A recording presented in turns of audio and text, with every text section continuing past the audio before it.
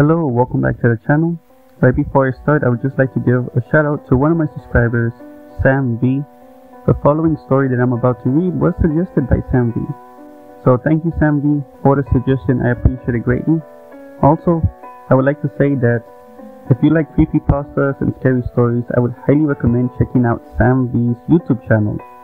Sam V is a creepypasta narrator, and he does really good creepypasta narration. So make sure to check out Sam V's channel and make sure to subscribe to his channel so that way you can stay up to date with any new videos Sam V produces. Also, if you want to suggest creepypastas for Sam V to read on his channel, you can do so in my channel's Discord, the I Read Pasta Discord. I'll be putting a link in the description below of Sam V's YouTube channel so that way you can check it out for yourself. And also my YouTube channel Discord so you can contact Sam V. So again, thank you Sam V for the suggestion. I appreciate it greatly.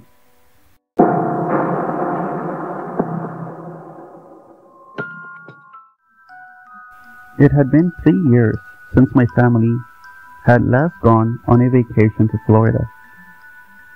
Something we did annually before the recession hit. Since we now had enough money, my parents decided, under the popular demand of my sister and I, that we go to Florida World again. We were both teenagers, and our parents kind of saw this as a bit juvenile, but decided it would be fun anyway. I could not wait to finally go back, and neither could my sister. Being avid theme park goers as well, we were especially attracted to the creativity and the, well, magic, as one would say, about the rides there.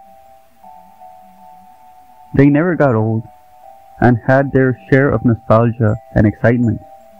However, there was one other reason I wanted to go. You normally associate Disney World with words such as excitement, fun, and happiness. But with these characterizations come counterbalances. After scrolling through OMG Facts one night, I came across a rather interesting fact. It was about an abandoned water park in WDW, apparently named River County. I was absolutely appalled by this, since I had previously thought of Disney in a more idealistic and perfect way. The water park was directly on the shores of Bay Lake, being that huge, stagnant body of water adjacent to the Magic Kingdom. River County was, and still is, on the same side as the theme park just mentioned, but right next to the resort. Call it Walt Disney Fort Wilderness Resort. Surrounding the water park on the resort side is a large green wall with signs dotting it. The place opened in 1976 and used water from Bay Lake in most of the park's attractions. It was very rustic and wilderness-based in design, and contained artificial rocks that resembled those used on another attraction, Big Thunder Mountain Railroad. There was a dam present to keep chunks of dirt and mud from getting into the water too, so guests did not have to worry about swimming in an artificial bog created by water from the lake. It was open for 25 years, closing its doors in 2001, and in 2005, a statement released by Disney said that the park would be closed for good. So, for about 11 years, River County has been sitting abandoned. Nature is in its advanced stage of reclaiming the area, but the slides remain, and so do the artificial rocks and the small pond, now a swamp, that was used for swimming. Many urban explorers have infiltrated the area, jumping over the wall to get footage of the abandoned water park. One of the most controversial things about the park nowadays is why it closed, which is what I was destined to find out. I wanted to get some real footage of the area before it closed as well, since from what I heard, it was very joyous and bustling with tourists compared to its ghost town's status today. I was without internet at the time, so about 2 days before we were planning to leave, I went to the local library, which archived many old videos that people in my community had dug it up in their attics and donated to the library to be part of a small historical society. Hoping that I might find some good footage, I asked the librarian if they happened to carry any videos concerning family vacations. She nodded and brought me to a small section containing many old VCR cassettes and a few DVDs here and there. After about half an hour of searching, I finally came across a cassette with the words, "The Old-Fashioned Swimming Hole," inscribed on the top of it.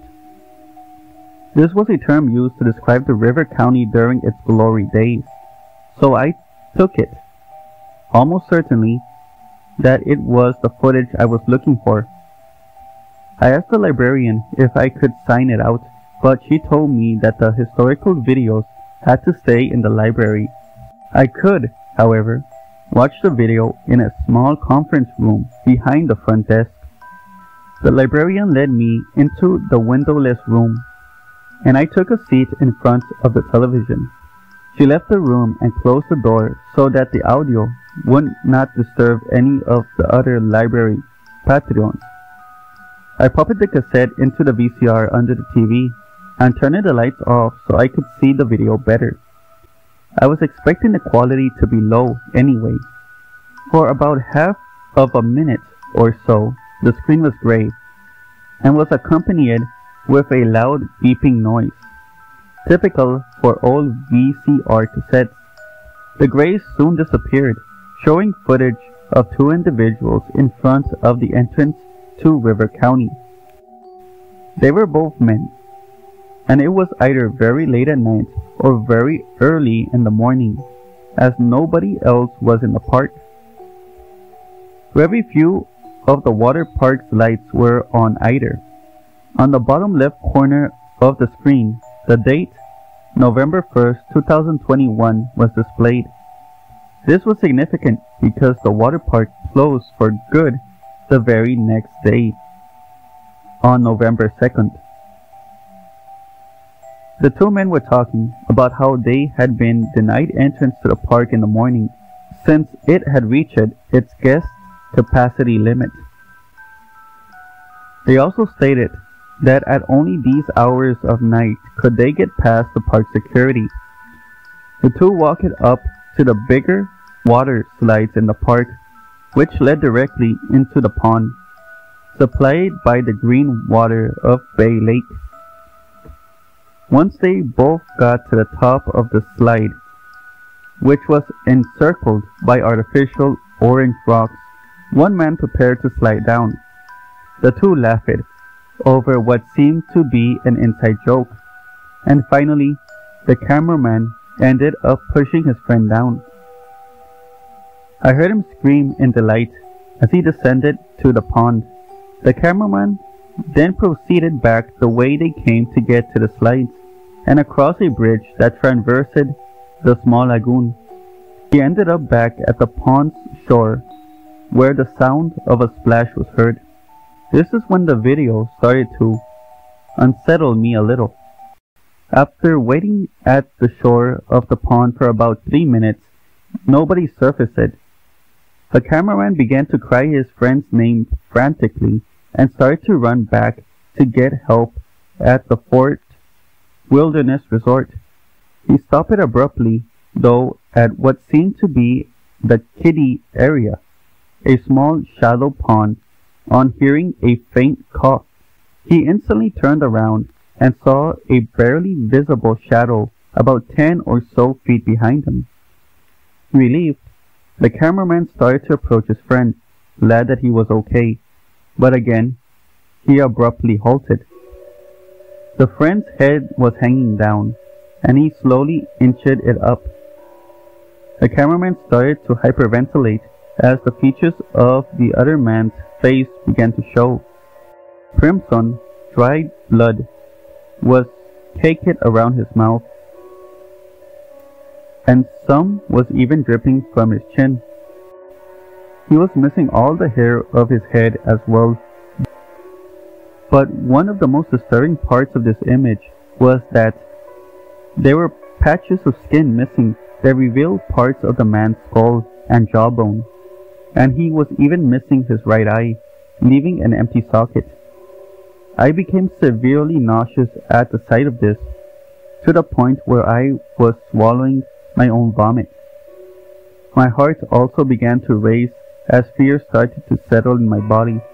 As the last minutes of the film approached, the horrendous figure muttered something that sounded like, "There is no hope under the water." With that, the cameraman ran for his life, wheezing and panicking through his ordeal. I wanted to turn the television off and run myself, so I bolted to the door leading out of the room. I reached for the doorknob, but paused. The television was giving off the sound of an old furnace found in the basement of a home, just in a softer tone. This tone, for some unknown reason, kept me from moving anywhere. I was just staring blankly at the television. The cameraman was still sprinting, but he did not seem to be making any progress. He had ended up back at the large pond where the slide had dumped his friend. You could hear him sobbing softly, fearing for his life. Suddenly, the tape began to gradually slow down, and the man frantically looked from side to side. The audio volume, along with the furnace sound, went up as the video lagged. Haltingly, the cameraman turned it all the way around and shrieked at the sight of his friend. The video paused on this frame, exposing the caked blood all over the other man's face. The top of his skull bone was now completely exposed, his right eye still missing. His mouth was open wide, and coming from it was what looked like a combination of water from Bay Lake and bile. This stayed on the screen for about 10 seconds and switched to a black screen, displaying one single message: "The epidemic begins today." Instantly, the power went out, and I was left alone in the darkness of the conference room. I became so terrified as I could not see a thing, and I could not see the door either. I began to shake in absolute fear. River County had closed because of this, and it was obvious. Walt Disney World had been keeping a disgusting secret. I rushed to the other side of the room, disoriented. But all I felt was warm breath seeping down my neck and the smell of bile.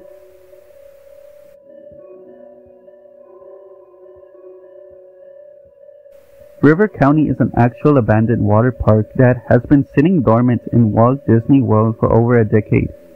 Oddly, the lights are still on within the area, and the music still plays as well. Many theories have come up about its closing, but one of the most plausible ones, and one that has been confirmed by WDW employees, is that a deadly type of amoeba was found within the water of Bay Lake, which was used to supply many parts of the theme park. The amoeba can cause severe illness or death, so as a precautionary measure, Disney closed the park for good.